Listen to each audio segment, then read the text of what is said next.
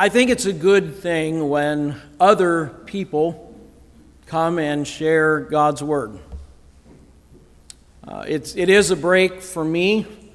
It's a break from me. So it works both ways, right? And I especially enjoy when people within our church family come and give the message.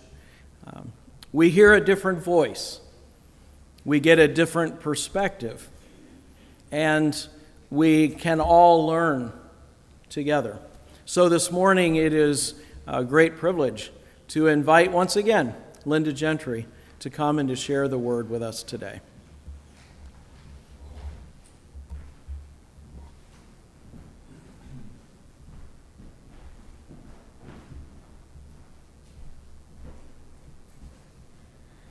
Before I start with what I prepared to say, I will say what God prepared me to say.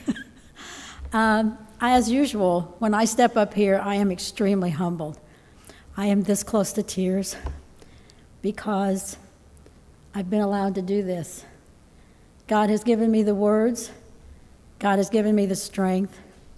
God has humbled me so many ways in the last 24 hours. And not the least of which was someone who came forward this morning and prayed with me and for me. Thank you. Hope I get through this. When the Holy Spirit touches my heart, for some reason it makes tears flow. I'm not sure exactly why.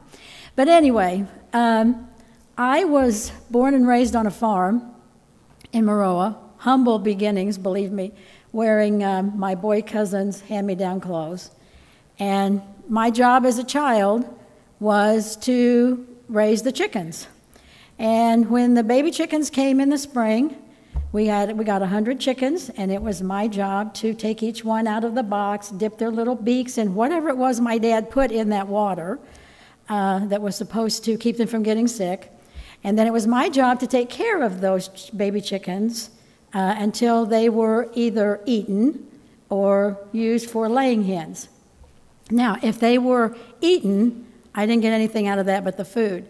But if they were used for laying hens, then when people bought the eggs, I got the money for raising the chickens. And that's how I earned my money. And everything was going along beautifully until the day that the handle on the ice pick that was holding the latch on the brooder house door shut rotted and fell off. And the ice pick fell through the latch, and the door flew open, and 100 chickens, my livelihood, was out there running loose in the yard, and they weren't babies anymore. They were just at this stage where they start to get their feathers, and they were running everywhere. And I'm out there trying to chase. Have you ever tried to chase 100 chickens? When your legs are only like this long? And you're wearing your red rubber boots because you had those on to go out and feed them so they wouldn't peck your feet anymore. So there I am out there running around in my red rubber boots trying to chase these chickens. They're going everywhere. They're under buildings. They're in the garden. They're running between my legs. When I try to catch them, they were everywhere. And I have never, ever forgotten that day. But sometimes I wonder if God ever feels that way about us. He created us with love and plans for us. And he knows what's best for us, but what do? We wait with bated breath for the latch to fall off so we can take off on our own. We scatter to the four winds, but since we're smarter than chickens, and believe me, I think there is nothing that is any more dumb than a chicken. Everybody and everything is smarter than a chicken. And those of us who are smart, return to God's wings. We come to church on Sunday mornings, we sing, we learn, we pray, we worship. In fact, every Sunday morning, we stand up at the end of our church service and we pray the Lord's Prayer. Do we listen to those words? Or do we just say them? Do we mean those words? Well, of course we do. We're praying with our heads bowed and our hearts towards God, and we say, "Thy kingdom come, thy will be done." And then what do?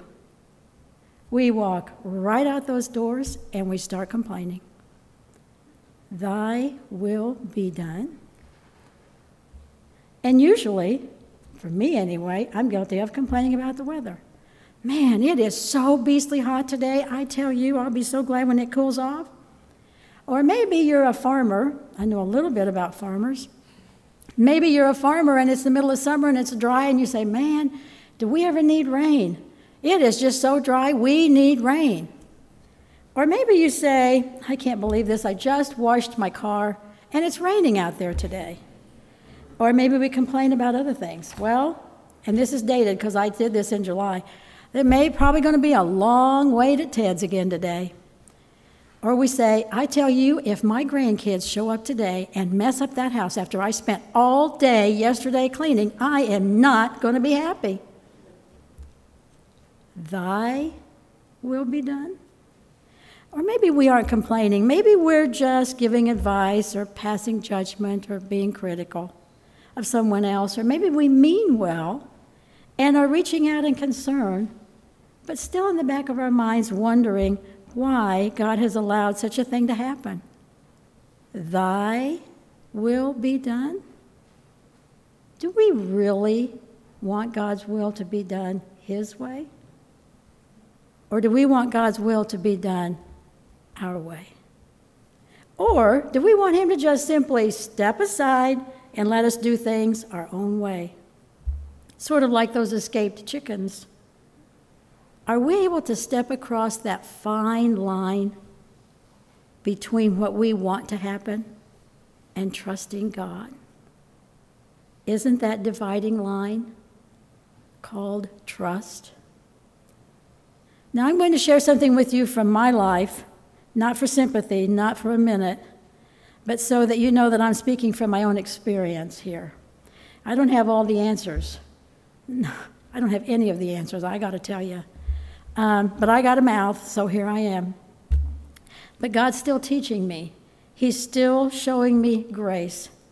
And it's just my hope that through that grace that God has shown me, that maybe I can help some of you through a difficult time. Now, as some of you know, my mother is languishing in bed and has been for a year and a half. She is withering away. We figure she's probably down to about 85, 80 pounds. And she knows some people, but not much else. And let me tell you that as I stand before you this morning, and as I speak to you, I speak from the experience of jumping back and forth over that line of trust so many times that I've lost count. One morning I may be trusting God completely. Okay, Satan, not today. You are not doing this to me today. And what happens? Satan and his band of hooligans, who I like to call the what-if gang, show up, and they start trying to make me take over my own problems. What if this happens? What if that happens? What if? What if? By lunchtime, I'm worrying, and I'm doubting, and I'm taking over my own problems, and by supper time, I'm full-blown into complaining. Thy will be done. By bedtime, I've ridden that roller coaster of God's will, trust God, worry, trust myself, and even doubting God, that I am half sick. And then I wonder why I don't sleep well sometimes. As Paul Tripp says in his book, New Morning Mercies, we all want to rule our own worlds. Each of us has times when we see authority as something that ends freedom rather than gives it. Each of us wants God to sign the bottom of our personal wish list, and if He does, we celebrate His goodness. And I would add to that, at times, we not only want God to sign off on the bottom of our wish list, we also feel the need to tell Him how to do His job.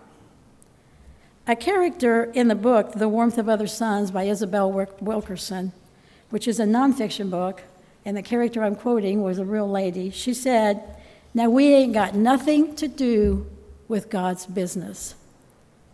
She was right. We ain't got nothing to do with God's business. Thy will be done. So how do we stop the roller coaster? How do we trust God so completely that we stop complaining? How do we comfortably let God be God and take care of his own business? How do we, and taking care of his own business, that's taking care of us. How do we stop Satan and his band of hooligans, the What If gang? First, we have to remember that we are God's business. We are the crowning glory of his creation. We are his much-loved children. Don't ever doubt that. 2 Corinthians 6:18 says, "And I will be a father to you, and you will be my sons and daughters, says the Lord Almighty." He always knows what's best for us, and he always brings out the good in even the worst of situations. Genesis 50:19 through 20 says, "But Joseph said to them being his brothers, 'Don't be afraid. Am I in the place of God? You intended to harm me, but God intended it for good, to accomplish what is now being done, the saving of many lives.'" How can we say, "Thy will be done," if we aren't willing to wait on God to do his will? How can we see the good if we're blinding ourselves with complaints and focusing on what we think should be done? Now, trusting God is not a one-time cure. It's not like getting an infection, getting a shot of penicillin, and when you walk out of the doctor's office, you know that in a few days you're going to be cured and you're going to be well. Trusting God doesn't work that way. It is a day-by-day, hour-by-hour, sometimes minute-by-minute process. It's like forgiveness. You can't forgive a person once and never have to do it again. And I would hate to admit to you how old I was before I realized that. Matthew 18:21 and 22 says, "Then Peter came to Jesus and asked, 'Lord, how many times shall I forgive my brother or sister who sins against me? Up to 7 times? Whoa, Peter." Jesus answered, "I tell you, not 7 times, but 77 times. In other words, you just keep forgiving. And in other words, you just keep trusting. Not 7 times, not 77 times, but countless times, endlessly. Because Satan and that what-if gang is coming at you all the time. What if this happens? What if that happens? Whoa, have you thought about this? I can only tell you what has helped me and what I hope will give some of you an idea of what might help you to let God's will be done without a fight. Because guess what? His will is going to be done whether we like it or not. Secondly, we must be grateful and stop complaining. You know, a pastor said to me once, "You know, when I'm preaching, I'm not just preaching to the congregation, I'm preaching to myself." And I came back with, "Are you listening?" Well, guess what? I'm asking myself right now, am I listening? Secondly, I said that. We must be grateful and stop complaining. Colossians 3:15 says, "Let the peace of Christ rule in your hearts, since as members of one body you were called to peace, and be thankful." Philippians 2:14 and through 16 says, "Do everything," it doesn't just say what you want to, it says, "Do everything without grumbling or arguing, so that you may become blameless and pure children of God, without fault in a warped and crooked generation. Then you will shine among them like the stars in the sky as you hold firmly to the word of life."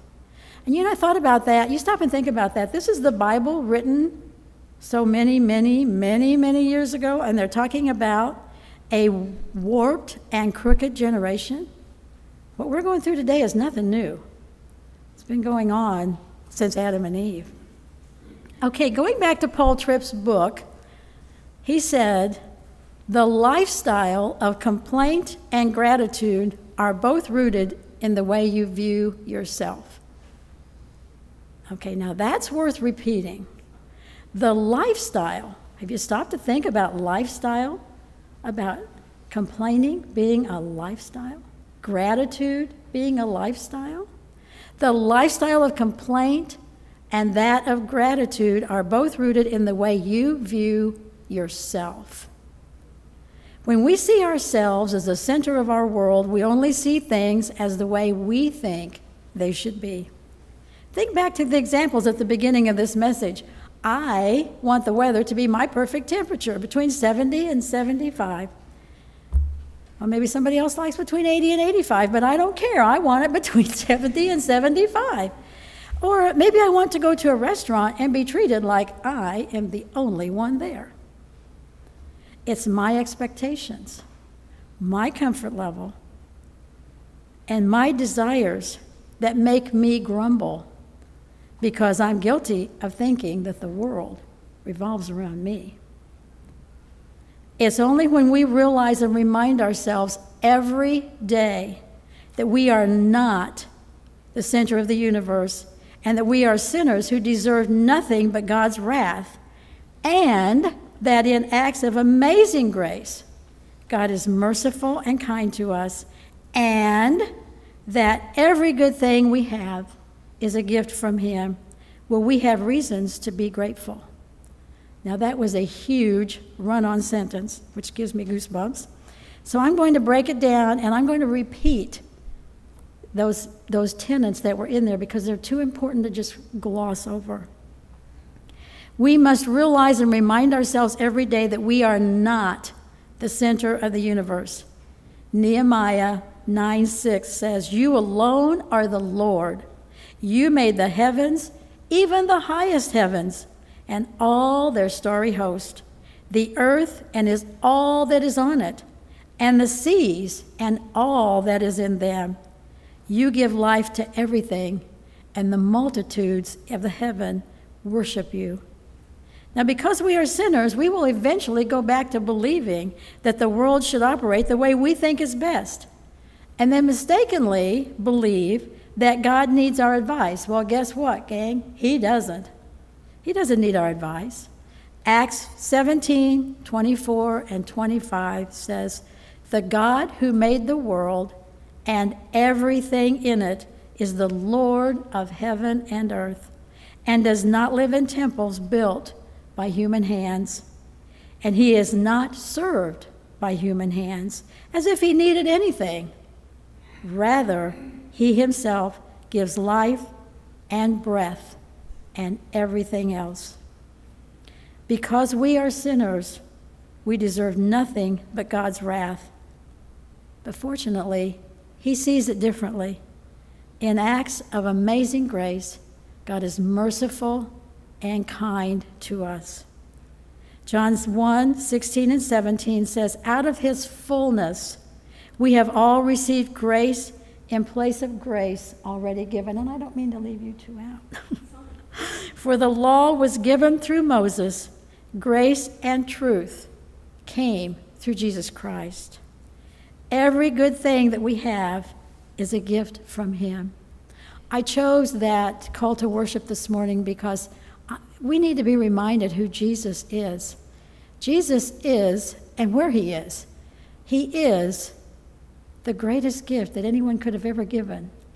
He is also always found in the places where we least expect Him, hanging between two thieves, like the song said.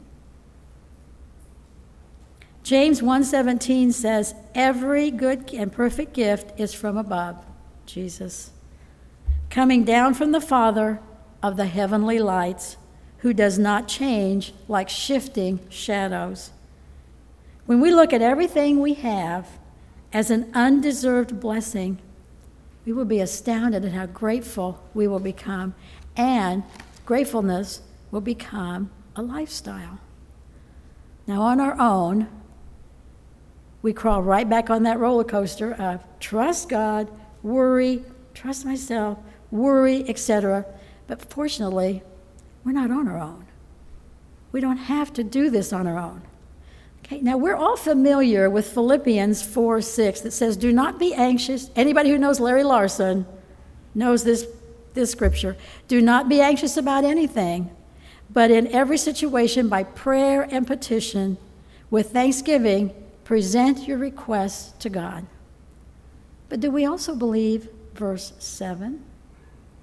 And the peace of God, which transcends all understanding, will guard your hearts and your minds in Christ Jesus. Our hearts and our minds will be guarded by Christ Jesus. Jesus is the guard of our hearts and our minds. Paul doesn't say that we have to do it ourselves. Let's go ahead and read through verse 9.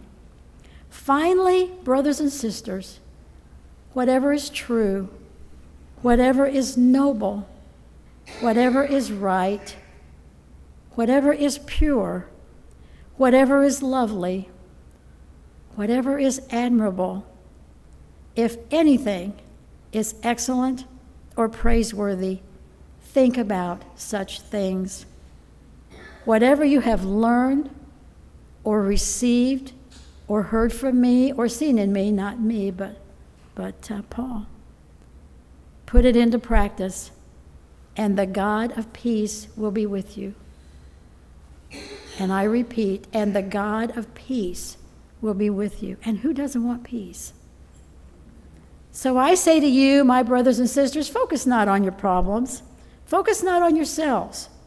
Focus on whatever is true, whatever is noble, whatever is right, whatever is pure, whatever is lovely, whatever is admirable, because God is all of those things. When we focus on those things, we're taking our focus off of ourselves and putting it on God where it should be.